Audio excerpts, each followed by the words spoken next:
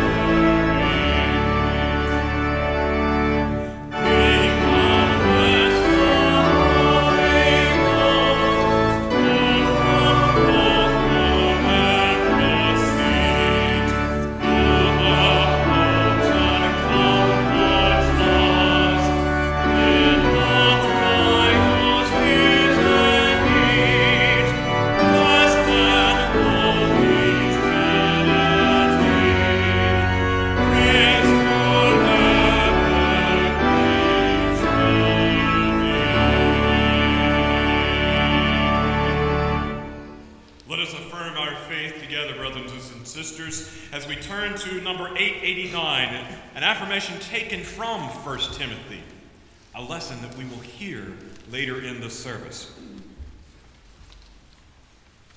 Let us affirm our faith.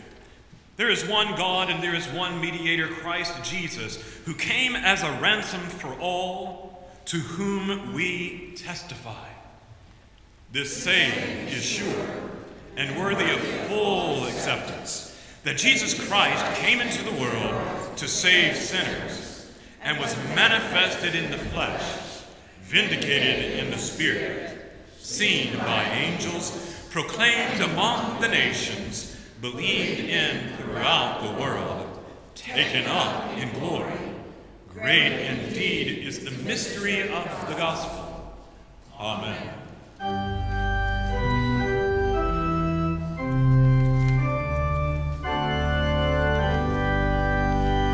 Glory be to the Father, and to the Son, and to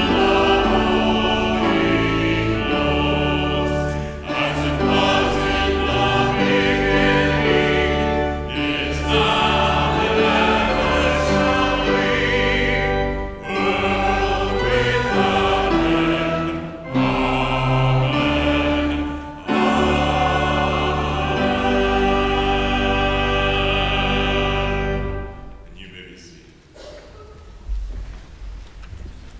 It is a good thing when we get to experience baptism. Baptism is first and foremost God's act.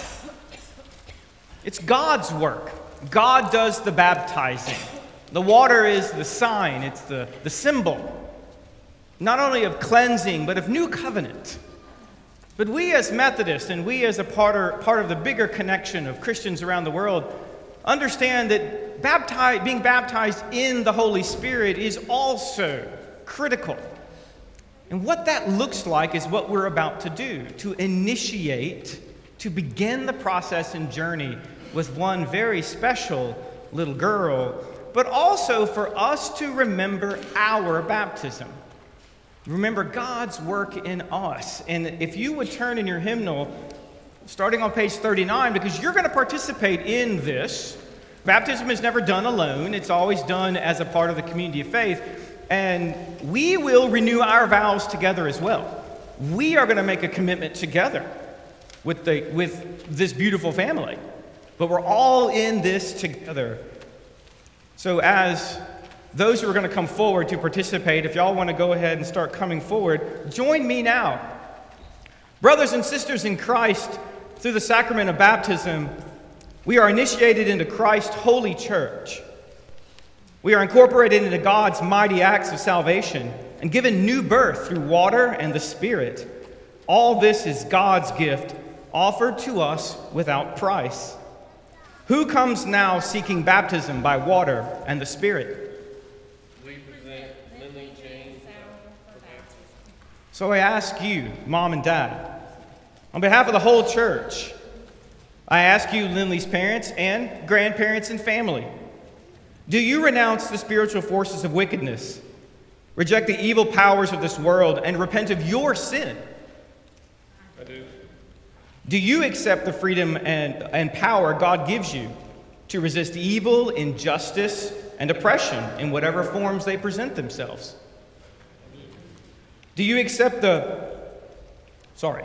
confess Jesus Christ as your Savior? Put your whole trust in His grace and promise to serve Him as your Lord, in union with the church and which Christ has opened to people of all ages, nations, and races. This is why I love baptisms.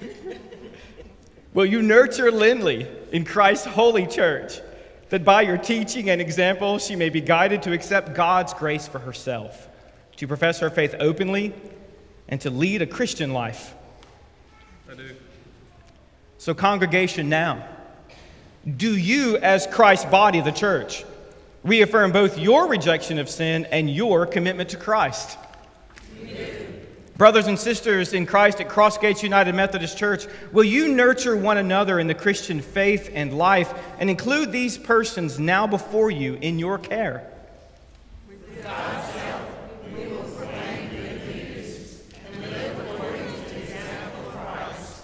We will surround these persons with a community of love and forgiveness, that they may grow in their service to others.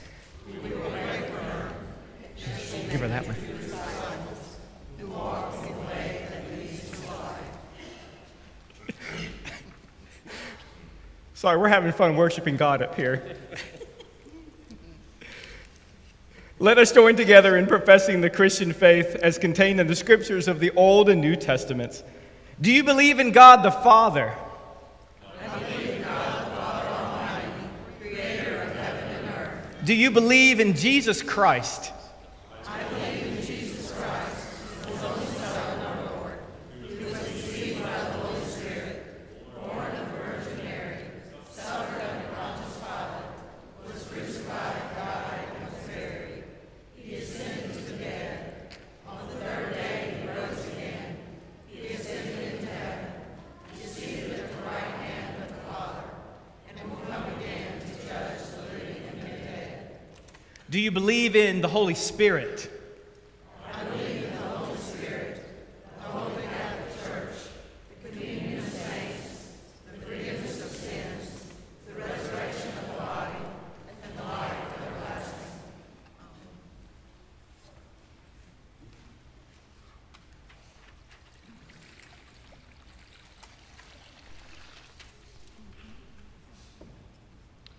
This is water. Would you hold that for me? This is something special I was given. This is water from the Jordan, water in which your son has already been baptized. So we add this by faith into this water.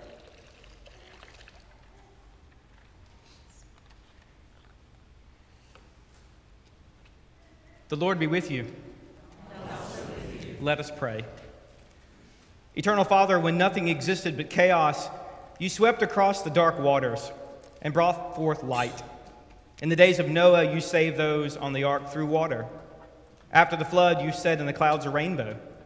When you saw your people as slaves in Egypt, you led them to freedom through the sea. Their children you brought through the Jordan to the land which you promised. Sing to the Lord, all the earth. Tell of God's mercy each day. In the fullness of time, you sent Jesus, nurtured in the water of a womb. He was baptized by John and anointed by your Spirit. He called his disciples to share in the baptism of his death and resurrection, and to make disciples of all nations.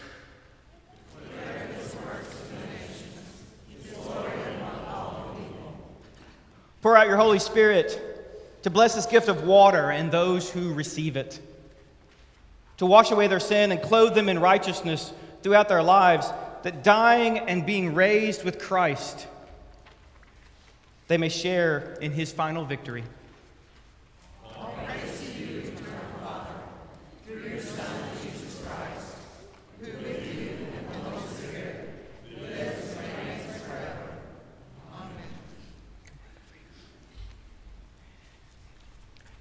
I just want to hold her for a second. You are precious.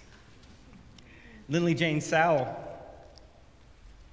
I baptize you in the name of the Father, and of the Son, and of the Holy Spirit.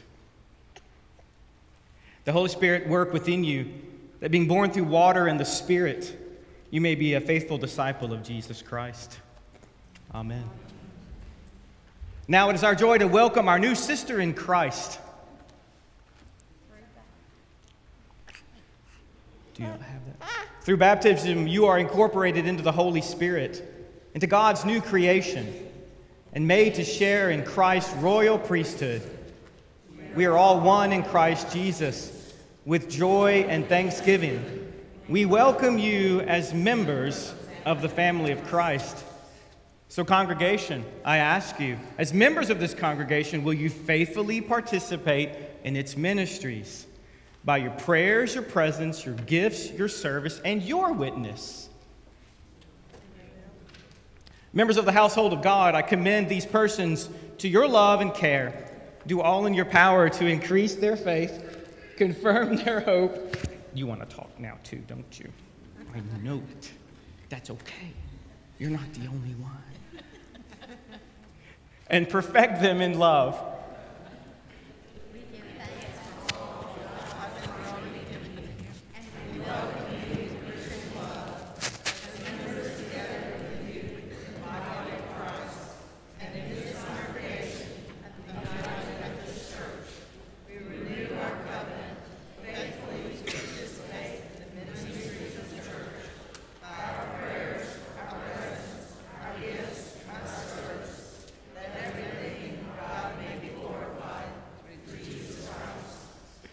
The God of all grace, who has called us to eternal glory in Christ, establish you and strengthen you by the power of the Holy Spirit, that you may live in grace and peace.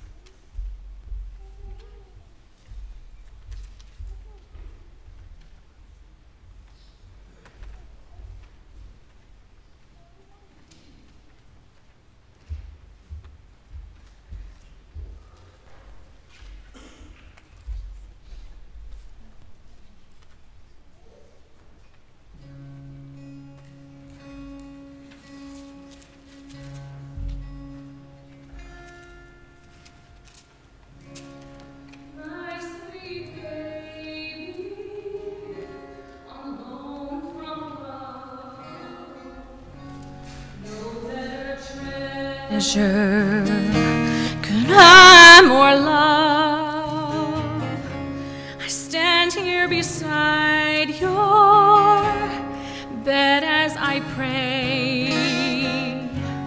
I lay my hand on your head and I say, may you grow up to serve him all of your days.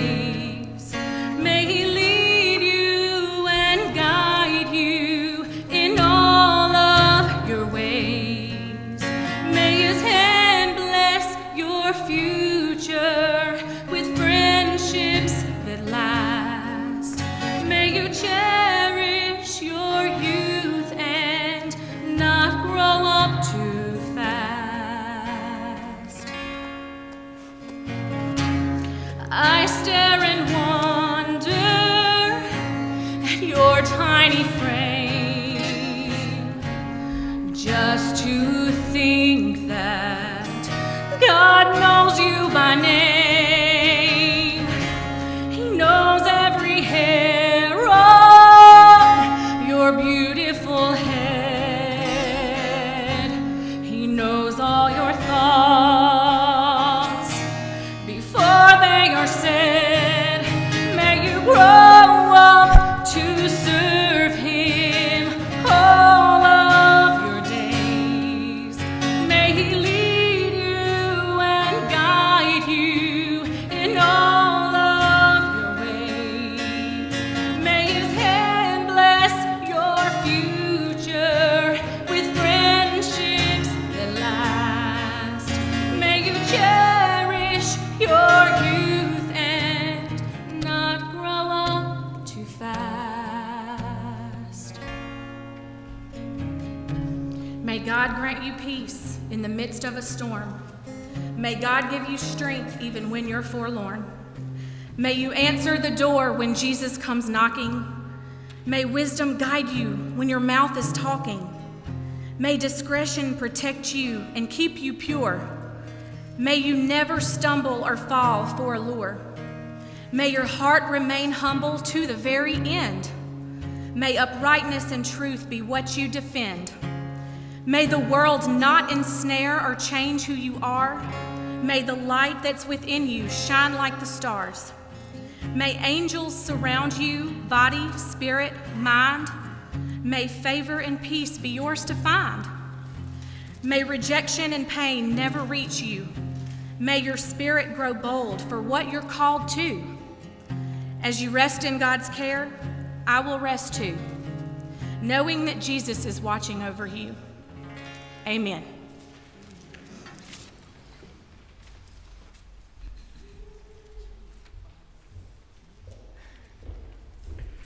I heard that. You know what they said? She needs a choir robe. We are in a season of, and I'll let Cheryl compose herself over there. We are in a season, always in a season of confirmation, of baptism, but also consecration. And who we are as a people, and what do we do with our time, our treasure, our talent? You remember we just said that. So Cheryl, come forward now and share with this church what it is that we're getting ourselves into.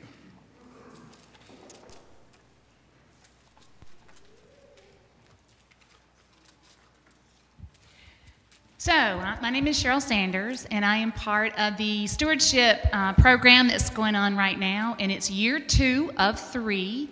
And we are excited. What I love about this program is that it doesn't focus on give your money because we've got to pay the church bills. It focuses on your spiritual growth and your giving. As you just committed to your tithe, your presence, your talents, your prayers, your service, and all of you. So that's what we want to do. Part of this season, we ask that you grow.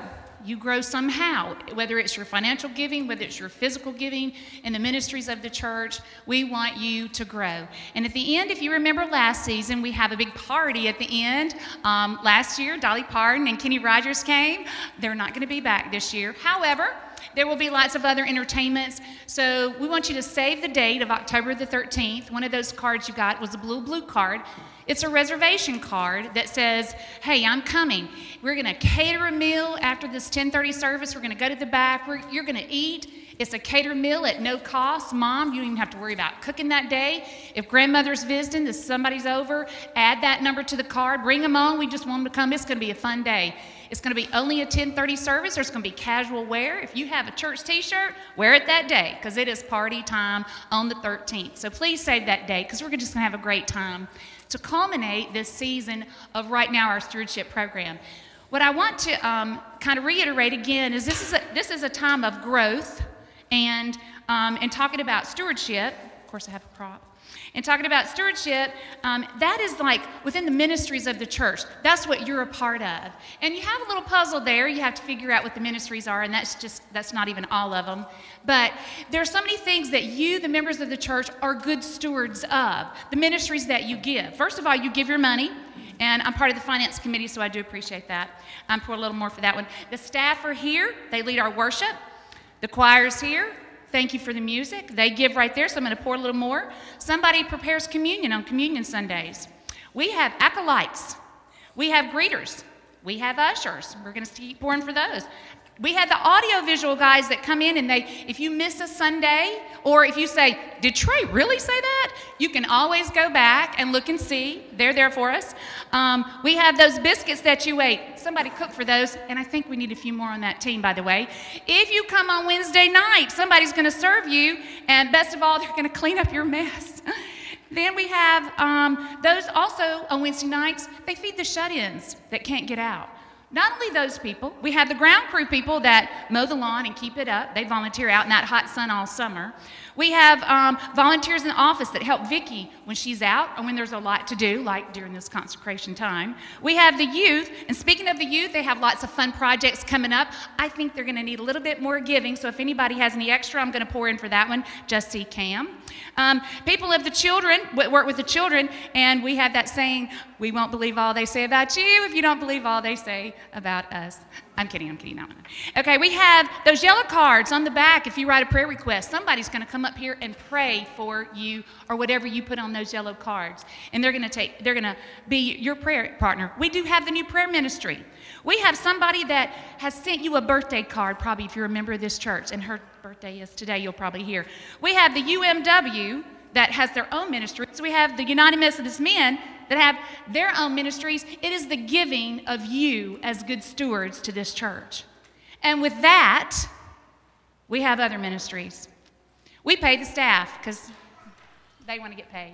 We have the lights turned on and the air conditioning running really well today on a hot day. But not only that, we have like Vacation Bible School where we teach our little ones about Jesus during the summer. We have backpack ministries where somebody bags the bags and they put in those bags canned goods and they give them to our local schools to kids who go home hungry. Well, they have a couple of meals on the weekend. We have that ministry. We have the Scouts. Somebody works with the Scouts and is our coordinator with them. We've adopted a soldier. We've adopted an angel. We have children that we work with, the Methodist Children's Home, the Children's Center next door. We work with them. We have Trinity Methodist, or Trinity Mission, our Hispanic sister church. We have a benevolence ministry in which people that call our church and say, hey, I just need a little bit. That benevolence ministry is for them. We have ladies that come here and make pillowcases for people that are in Blairy Batson. All of these ministries are because you are good stewards of our church. And I want you to understand, and I believe I can speak for the leadership, that we as stewards of our church, we try to be good stewards through the church council, finance committee, all of this, the staff, trustees, whatever is given to the church, we work really hard at being good stewards of what is given. So my question to you, as we ponder what's given to the church in all the ways that we can return to the church, even through baptism, my question is to you, are you being a good steward of all that God has given to you? I ask you during this season to grow. Grow with us, whether it's financially, whether it's physically involved in one of the ministries, whether it's just prayerfully. During this season, grow. And I'll see you October the 13th.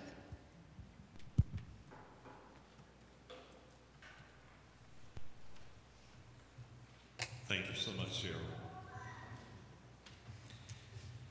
Our first scripture lesson this morning comes to us as Paul's letter to his friend Timothy.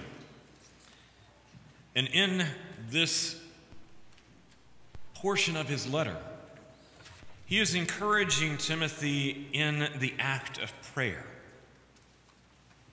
Hear Paul's words to Timothy, but hear them as Paul's encouragement to all Christians. First of all, then I urge the supplications, prayers, and intercessions and thanksgivings should be made for everyone, for kings and all who are in high positions, so that we may lead a quiet and peaceable life in all godliness and dignity. This is right and is acceptable in the sight of God, our Savior, who desires everyone to be saved and to come to the knowledge of the truth. For there is one God. There is also one mediator between God and humankind, Christ Jesus, himself human, who gave himself a ransom for all. This was attested at the right time. For this I was appointed a herald and an apostle. I am telling the truth, a teacher of the Gentiles in the faith and truth. May God add his blessings to the reading and hearing, understanding and living out of his holy word. I urge you, therefore, in supplications, prayers, intercessions, and thanksgivings, these should be made for everyone. The conversation with God is available to all of us. All we have to do is turn to him and to speak in truth and honesty. We are at that point in our service this morning as we confess together. And as Trey has reminded us time and time again, confession is not a time in which we should be weighted and feel the guilt of burden or sin. It is a time that we get to lift those chains, those burdens, and be restored. So let us go into a time of confession together. God of salvation, turn us toward your love and justice and true worship. Forgive our sins, for which you weep. Forgive our hesitation. Grant us courage to choose you and to serve you and you alone.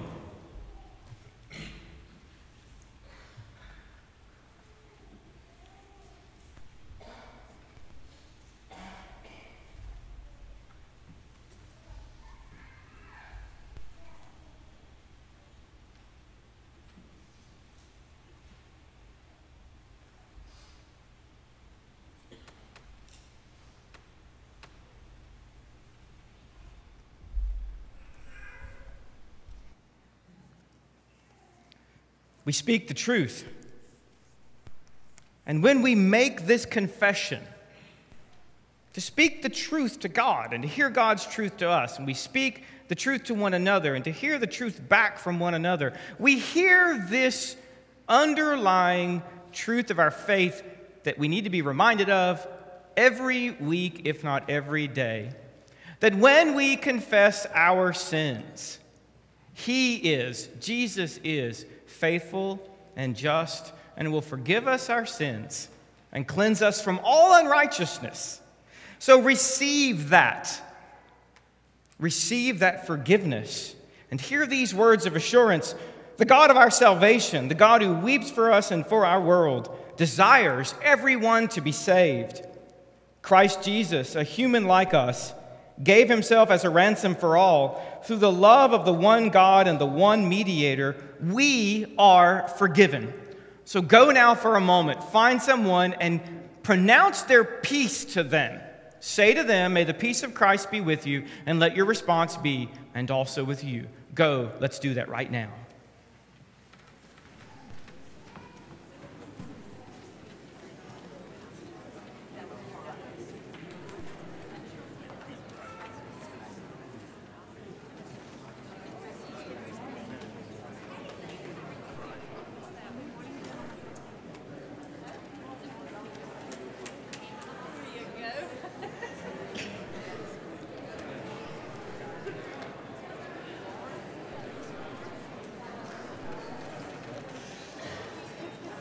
This is a good time for children who wish to go now to Children's Church. It's good to see children running out of here. No, I should never say that. I love it when the kids are here. I just know that sometimes they look at me and go, Daddy, what's he talking about? We enter into a time, a season, or maybe I should say it this way, we remain in a season of prayer, a time of prayer. In baptism, we are called together to remember our waters. Whether we were baptized as a child and led into confirmation later, whether we were baptized later in life upon a profession of faith, God does the work. And the Holy Spirit is poured out like water over all of us. And in that unity of the Holy Spirit, we pray. Prayer is not something that we do by ourselves. Prayer is something that we do together because we experience life together. And this week we've experienced the highest of joys with baptism. But we have also experienced some losses in our church. And there are people who are experiencing pain and sorrow. For those of you who are not aware, Ann Bryant passed away yesterday morning. She died peacefully, but I'm going to miss her. But you know, death is never a sign of God's abandonment.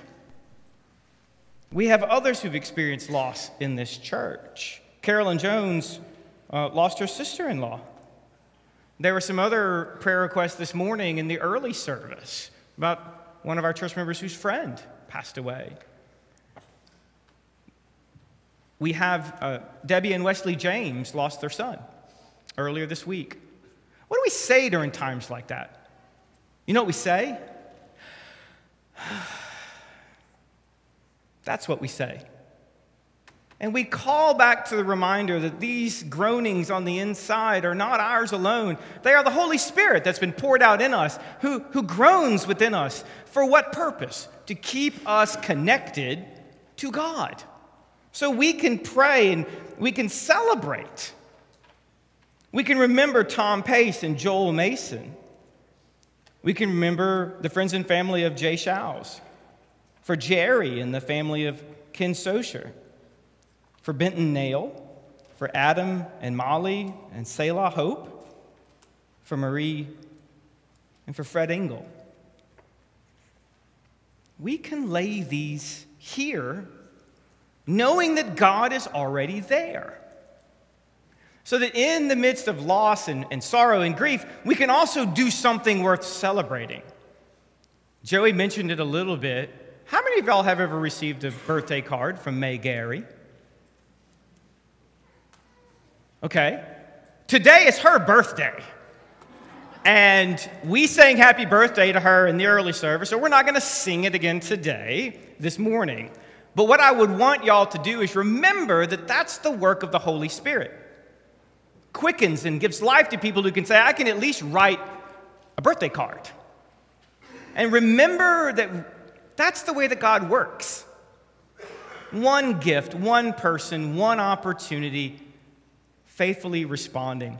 So as we pray together now, remember we pray in honesty and integrity, in deep love and joy, and in deep sorrow and grief. They all exist together because we are all united in the Holy Spirit, who moans and groans and utters unspeakable things on our behalf to God. So let us now pray together. Our Father in heaven, your children come to you with deep, deep joy and deep, deep sorrow. We come confused and we come clear. But we come. We come to you because we want to, and because we need to, and because we have to. We come in celebration of baptism and Lindley. We come to celebrate a generation, another generation, and another generation passing down the faith, seeing your Holy Spirit do what your Holy Spirit does, transform people.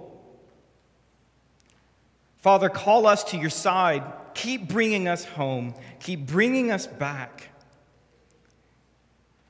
Keep bringing us into worship in which you are the center, so that we can praise you and glorify you. Because you love us and you care for us and you call us back and you call us back, and you are faithful all the way to the end.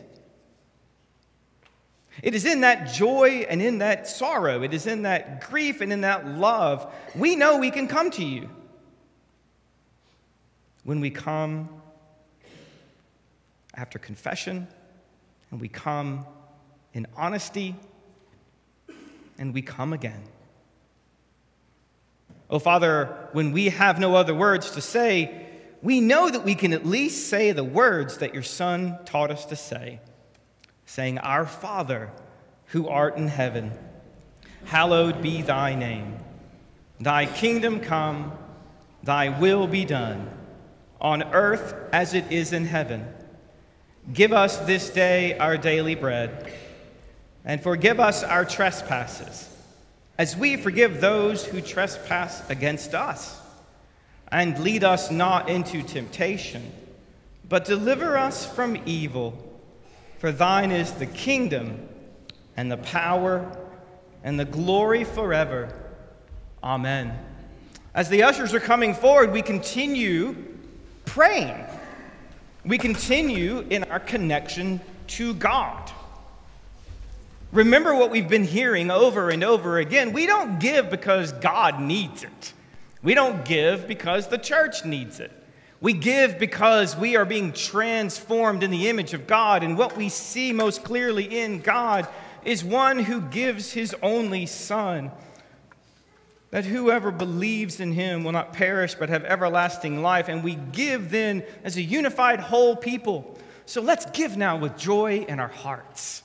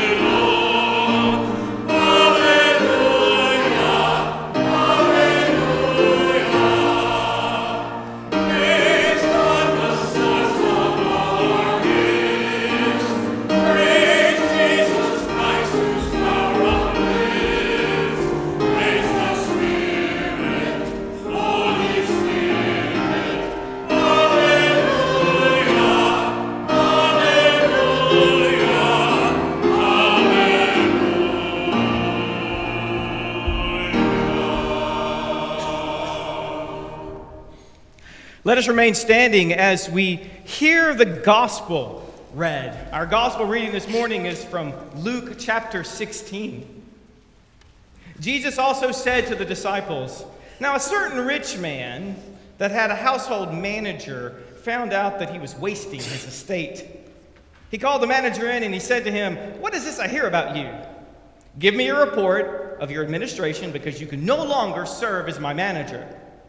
The household manager said to himself, 'What will I do now that my master is firing me as his manager? I am not strong enough to dig and I'm too proud to beg. I know what I'll do so that when I'm removed from my management position, people will welcome me into their homes.' One by one, the manager sent for each person who owed his master money, and he said to the first, 'How much do you owe my master?' He said, 900 gallons of olive oil. The manager said to him, 'Take your contract, sit down quickly, and write 450 gallons. Then the manager said to another, 'How much do you owe?' He said, 1,000 bushels of wheat.' He said, quickly, take your contract and write 800 bushels. The master commended the dishonest manager because he acted cleverly. People who belong to this world are more clever in dealing with their peers than are people who belong to the light. I tell you, use worldly wealth to make friends for yourselves, so that when it's gone, you will be welcomed into eternal homes. Whoever is faithful with little is also faithful with much, and the one who is dishonest with little is also dishonest with much. If you haven't been faithful with worldly wealth, who will trust you with true riches? If you haven't been faithful with someone else's property, who will give you your own?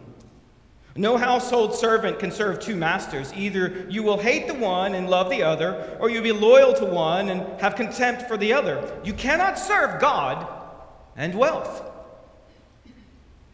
This is the word of God for us, the people of God. Thanks be to God. You may be seated.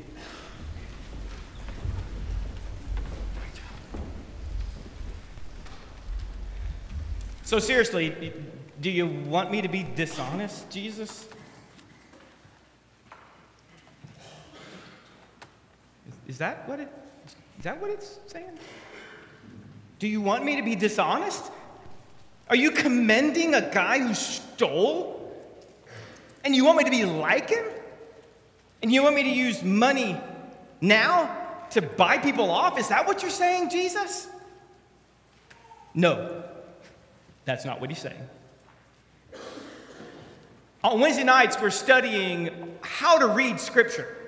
And we've been spending the last 2 weeks, and we'll probably spend another couple of weeks, talking about words like plot and character. We're looking at how the Scripture was put together over thousands of years, different authors, different times. But the key word that we're looking at is context. Context. Always ask what the context is here. So I bring us back to where we were last week. Do you remember when we were talking about tax collectors and sinners and about how Jesus had them gather around them, but then the Pharisees and the legal experts showed up and they got grumbly and mad and said, "Who is this man that he invites these sinners and tax collectors here?" So then Jesus taught a parable about the one sheep and going to find it and leaving the 99 behind. Or the woman who lost one silver coin and swept the house until she found it. Well, after that is the story of the prodigal son. And in there we hear about squandering wealth, squandering inheritance. But we hear about God's grace and God's restoration after confession and returning, and the father running to grab his son and welcome him, and the older son not ready to welcome his own brother back because of God's grace. And now we get into this parable, and Jesus, what in the world are you talking about? What's hard to see in the Scriptures, or especially the English version, is this. Sometimes Jesus sticks his tongue in his cheek when he talks. You know what I'm talking about? Kind of like, Or he gets sarcastic, but we don't hear it. So here's this picture where, again, the Pharisees Jesus was talking to. I'm gonna pick this side over here as the Pharisees. I don't want to pick on our families and our guests. Y'all aren't the Pharisees. Y'all are the Pharisees over here, if you don't mind being Pharisees for a moment. So you have Pharisees who are all getting grumbly and mad because Jesus is pointing out some things about them. And Jesus knows that they're still there, but the Scriptures say that Jesus now turned to his disciples. And he looked at them, and he sticks his tongue in his cheek, and he says this.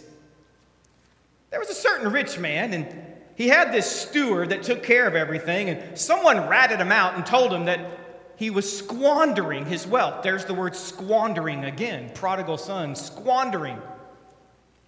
He called the manager in and he said, "I know what you're doing. You're fixing to get fired. Now, write up your statement of account so I know what's going on." Well, in today's human resources world, I'd have fired somebody long before that. I don't want anybody who's been stealing from me to come back in and get the books ready. I just like to point that out. That's in that story. Something's wrong here, David. I don't think bankers would do it that way either, but you know. So Jesus is telling this parable with his tongue in his cheek, knowing the Pharisees are over here, but there's something in this story we have to draw out. A very important part of this story is interest. You see, you know that Jewish leaders and Jewish people, it was forbidden, no way around it. You cannot charge interest to your brothers or sisters who are Jewish. You cannot. You don't. You won't. It's impossible. You can't. Are y'all getting what I'm saying here? You don't charge them interest. You just don't. Well, apparently, the Pharisees and the legal scholars, the religiously righteous people, you know what they were doing? They were finding every way they could to not do what what the law required of them. What the steward here, the household manager, was doing, interestingly, is this.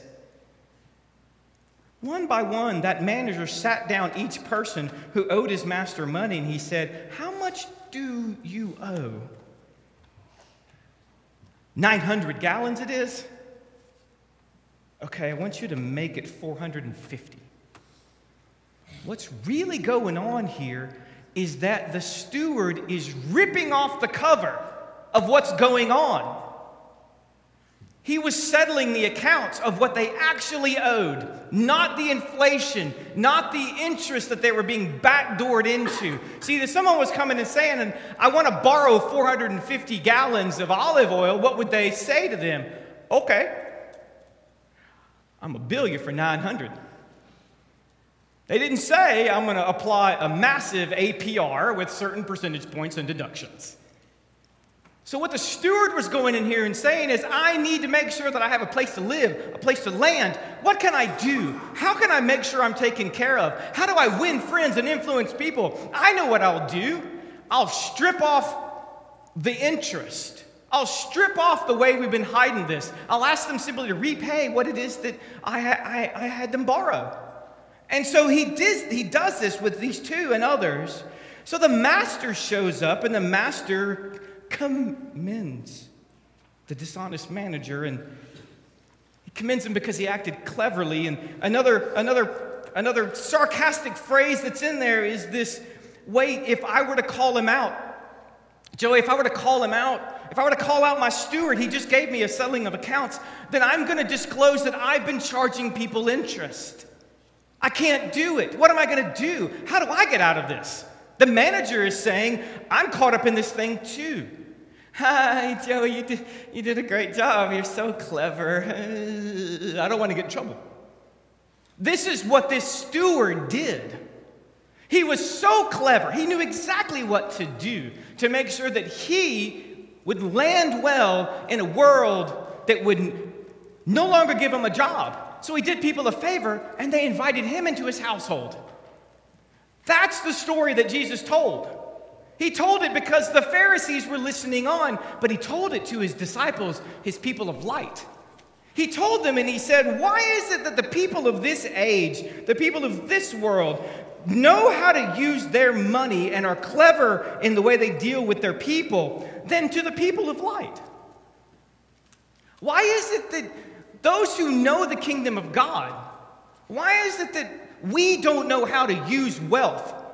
Why is it that we don't know how to be good stewards? Why is it that we don't know how to be clever like that? I tell you, use your worldly wealth to make friends for yourself so that when it's gone, you will be welcomed into eternal homes. Jesus then makes the switch. The balance twists all the way over to the other side. He is not saying, let money use you.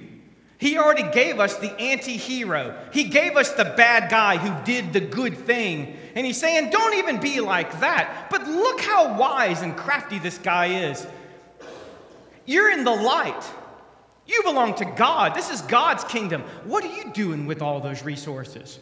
Money, time, talent, prayer. What are you doing with it? Are you investing them? Are you eliminating people's interests? Are you forgiving their sins? Are you welcoming them into fellowship? so that when the time comes when you're ready to be welcomed into a heavenly home, that you'll be welcomed. Now, is this parable saying, is Jesus saying, buy your way into the kingdom? Everybody do this with me. No, he is not saying that. But what he's saying is, if you know how to use the wealth of this world to get what the world can offer you, why is it that you don't use the wealth that God has given you? Your time, your talent, your treasure, your purpose, everything about you. And then he finally explains what he's talking about. Because whoever is faithful with little is also faithful with much. And the one who's dishonest with little is going to be dishonest with much. And you see, if you haven't been faithful with worldly wealth, who's going to trust you with true riches? If you're going to let money run you over, if you're going to let money make you into an unsavory character, where you find a way to backdoor interest people, when you find a way to manipulate them, when you find a way to turn people into things and things into people, why would you be trusted with something as important as God's household? Because if you haven't been faithful to someone else's property, who will give you your own? Someone else's property there is now talking about God's kingdom. If you can't be faithful with someone else's property that God has given you, who will give you your own? And this is what Jesus is talking about, calling us back into a right understanding. Because he said either you'll hate the one or love the other. You can't be loyal to one and have contempt for the other. You can't serve God and wealth. You can't do it. And that's the calling of the life of a follower of Jesus.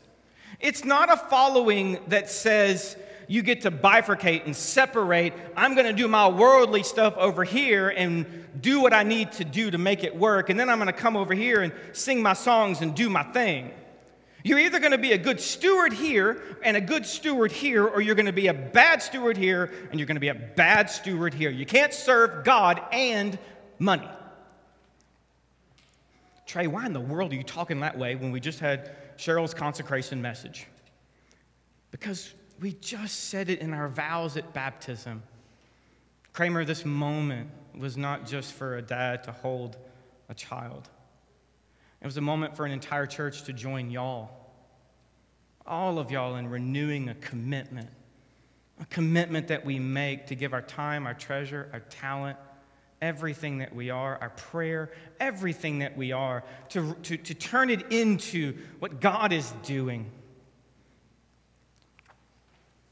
So is God wanting us to be dishonest? No, of course not. He wants us to be shrewd like that, though. He wants us to be as savvy as the Pharisees were with finding a way to manipulate something to get the maximum out of it. He's saying to us, if you're in the light, why can't you do that too? Why can't you maximize everything that you're doing to invest into something wonderful so that when it's time for you to go home, when it's time for you to get into a household, that people are going to be there and say, yes, yes, yes. And you're bringing in tow 500 people with you because you have invested yourself in a shrewd, amazing way of taking someone else's wealth and turning into something wonderful, taking God's wealth, God's resources, God's talents, God's everything, and turning it into something amazing. And that is what we hear in this text today. Not that God wants us to be dishonest, but that God wants us to surrender all. God wants us to take everything and surrender it in this amazingly prodigal way. Overwhelming trust in God. In the bulletin, there is a song that we have mentioned, and I told Joey, I said, we're going to sing a different song, if that's okay. So we're actually going to sing our hymn of response is I Surrender All. It's hymn number 354. We're going to sing the first, second, and fourth verses of this as our response to what we've heard. But here are these questions as we prepare to sing. What is our attitude towards wealth, and how do we use it? Are we ready to face an account when God says, I heard something, can you tell me more? And are we investing in relationships that matter to Jesus? Or are we investing in things? Is it people? Is it people that matter to us? Let's go be crafty. Let's go be savvy. Let's take everything that God's given us and let's go and set them free and welcome them into heavenly homes. That's our message. So that be our response of surrender to that, surrender to Jesus Christ. Let us stand now and let us sing. If there's anyone who feels the need to come and pray at the altar, know that you're always welcome to come and pray. But let us stand and sing, I Surrender All.